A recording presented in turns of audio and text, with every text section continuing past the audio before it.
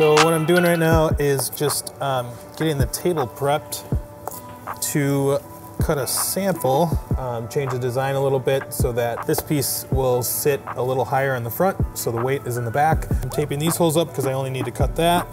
This is a suction table, so we can get precise cuts and the parts don't move. This is a nice 4x8, so we can do 4x8 sheets of acrylic, polycarbonate, soft metals, or I should say non-ferrous metals,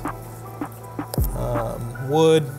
So what we do is we put this gasket tape down so when we suck the table down, it stays within there. The vacuum stays within the gasket and sucks the piece down so that it does not move. Now I'm going to adjust the design. Toolpath is what tells the CNC machine the path to cut. So we start with geometry, and then the toolpath allows you to designate the type of tool, the thickness, the depth, the speed of the cut, the feet at which it's moving. So the speed and feet are dependent on the type of material we're cutting. So acrylic, you can go pretty fast. Polycarbonate is a little different makeup of the material, so you have to adjust based on the material that you're cutting.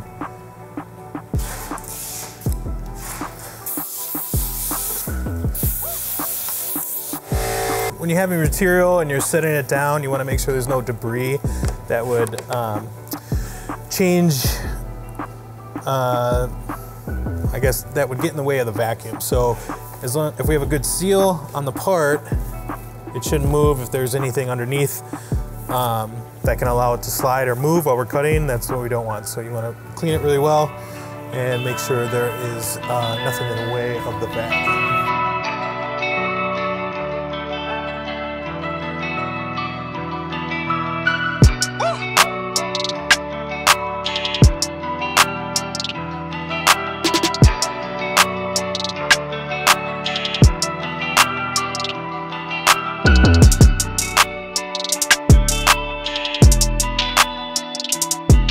So the advantage of having a CNC is that you get nice cuts. Instead of a saw, you get you could get inconsistencies with the edge.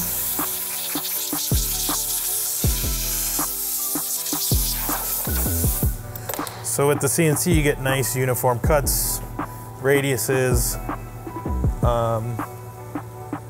and profiles that you wouldn't be able to get with a regular saw.